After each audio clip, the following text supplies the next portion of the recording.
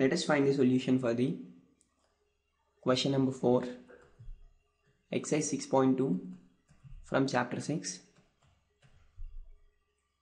Here the question is that if tan theta is equal to 3/4, then what is the value of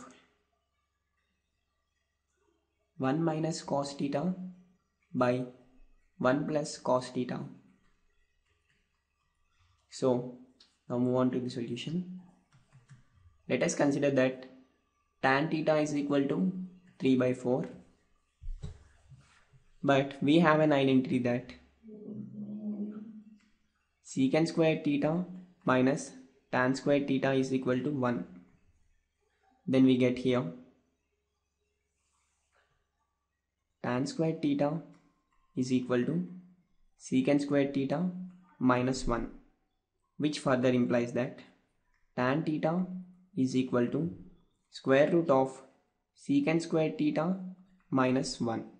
Therefore, instead of tan theta, here we can substitute square root of secant squared theta minus 1, that will be equal to 3/4. Let us square it on both sides.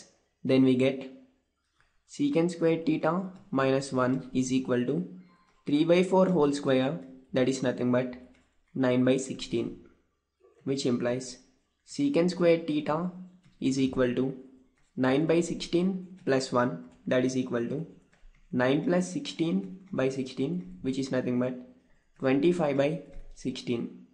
That implies secant theta is equal to square root of 25/16, which is nothing but 5/4.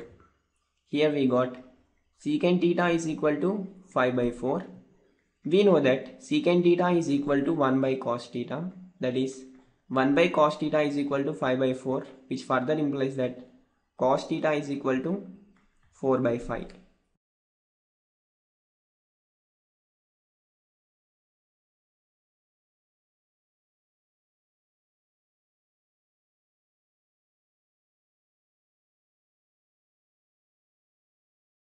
Let us substitute in the expression, that is 1 minus cos theta by 1 plus cos theta, which will be equal to 1 minus 4/5 divided by 1 plus 4/5, that is equal to, let us take LCM 5 in the numerator, then we get 5 minus 4/5 divided by 5 plus 4 divided by 5, that is equal to 5 minus 4 is nothing but 1, and here 5 and 5 in the numerator and denominator will be cancelled, and 5 plus 4 is 9. Therefore the solution is 1/9.